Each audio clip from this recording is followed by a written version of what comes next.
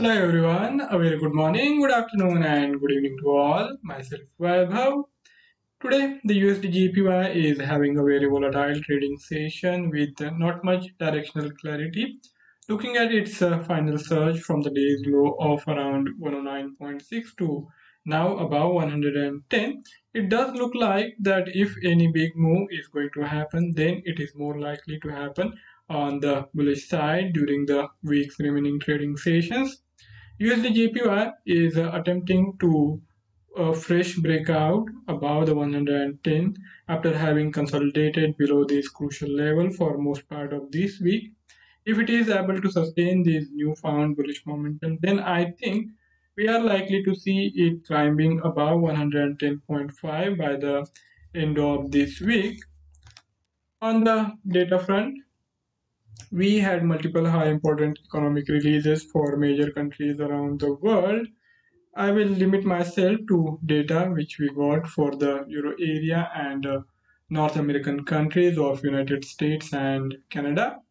For Euro area, the preliminary estimate of inflation rate for the month of August was released. The Euro area CPI stands at 3.0% in terms of year on year for the month of August, which is considerably higher compared to the 2.2% of prior months. It will be interesting to see how the policymakers react when they meet next month for the European Central Bank's monetary policy meeting.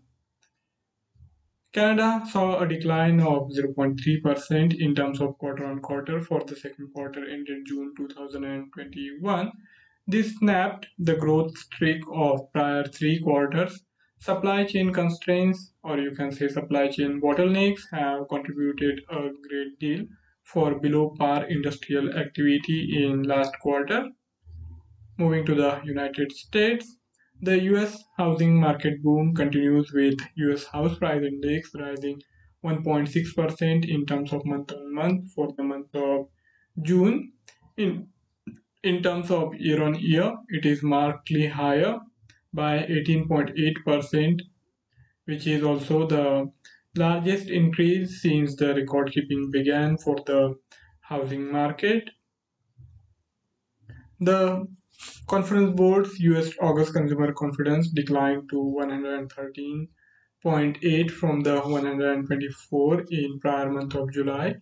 Delta variant spread coupled with rising prices for goods and services is dampening the people's view of economic conditions prevalent currently in the United States.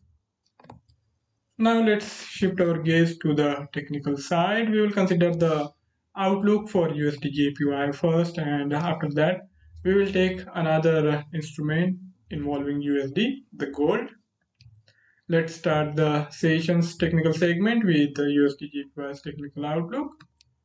This is the daily time frame chart, and this daily chart was captured before this reversal happened. And now if we were to look at it fresh, we will have the bar in green. We will have this price around 110, and you can see this congestion and without the price moves for last couple of days in USD JPY. It has been quite a range bound move, and if we look at the ATR, it has nosedived below 50 pips simply because we hadn't seen big moves for last couple of days, and that has contributed to this lower ATR. The average true range has narrowed, but now with this newfound momentum on the bullish side, I think we can expect certain things to change. And if we see the closing on the higher side, then probably tomorrow onwards I am expecting the USD JPY to continue with bullish momentum, and we can expect it to climb toward this immediate swing high, the resistance which is there around 110.7. So by the end of this week, the probability remains high of it climbing higher, but for that, the day's closing is going to play an important role, and we will need the USD JPY to close anywhere close to or above 110, and that will solidify the bullish momentum which we are seeing in USD JPY of late. On the lower time frame charting of the pivot point series, We have this resistance around central pivot point, and that has kept the USD JPY upside momentum for quite a considerable amount of time. The second half of this month has been spent consolidating, with the upper side being kept around this central pivot point. And when we start the trading tomorrow, we will have a fresh pivot point series formation. So that is going to provide a new opportunity for the traders to make a fresh assessment. And for that, as I said earlier, also the day's closing is going to be important.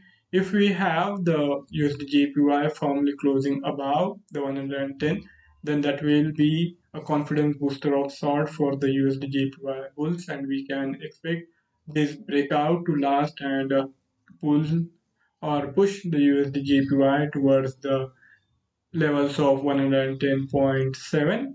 If you consider the regression curve has been almost flat with a slight bearish bias, simply because the price was not going anywhere with this formation, the prior swing low formation on the lower side. And more or less it is likely to remain in this formation unless and until we have any big sustained move on the higher side.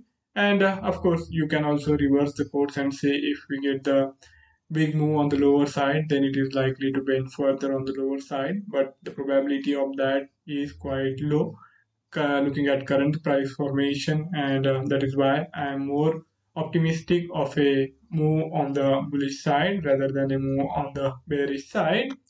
If we want to take advantage of this move, I think we will have to rely on this convergence of the three SMAs. We have this 50, 100 and 200 SMA converging just below the 110 level, and this can be utilized as a critical marker for USD JPY trades. As long as price action remains above or closer to this confluence area, we can be confident of profiting from the buy trade. But if we see it again breaking on the lower side and inching towards 109.8 or below that, then that will be a sign of cautious for us. We will have to simply sit on the sidelines and wait it out for further clarity to emerge. But as long as this level holds, as long as we have the price action firmly above 200 SMA, then I think we can take our chances. And the entry point anywhere in the vicinity of the confluence area of these three SMA can be considered a good choice, while keeping the stop loss below 109.8. For today's session, the trading opportunities are hard to come by, but once we step into the next trading session, we will have a lot more clarity. And by the time we come back for trading in tomorrow's trading session, we will be looking for a big move on the bullish side probably. And for that, the day's closing is going to be a lot important, and I am expecting it to end the day anywhere closer to 110. And if that happens, we will have these consolidation phase coming to an end, and a new big move can be expected. An immediate target for intraday perspective can be kept closer to this immediate swing high, the Friday swing high established just little below 110.3. And if you are trading with a weekly view, then you can enlarge your gaze and keep the target price above the 110.5. And by the end of the week, we are expecting the move for the USD JPY in that territory closer to the prior swing high. Now let's see what's happening in the gold. This is the daily time frame chart, and again after getting closer to the prior swing high, the gold has started to struggle. The day started on the lower side, closer to the levels of US dollar 1,800 per ounce, but it gathered the bullish momentum, and we saw it trying to inch higher closer to the yesterday's high, but it hasn't been able to sustain, and now we are seeing renewed selling pressure pushing it lower. And this time around, I'm expecting the gold to remain subdued, and we can expect it to break below the levels of US dollar 1,800 and 800 ounce. So for exploiting the trading opportunities, trading possibilities, we will have to mostly rely on the lower time frame charting, where we can figure out what are the crucial levels to watch out for. The important marker for any trading opportunity to be taken is this central pivot point, which is there around just little above the levels of US dollar 1800. We have it at the precise level of US dollar 1804.30 per ounce, and this has been acting as the immediate support for gold price moves for last two trading session. And it will be interesting to see how the day closes. And once the new day starts, we will have a new pivot point formation, so that is going to play an important factor when most of the traders will be making a fresh assessment in the changing circumstances.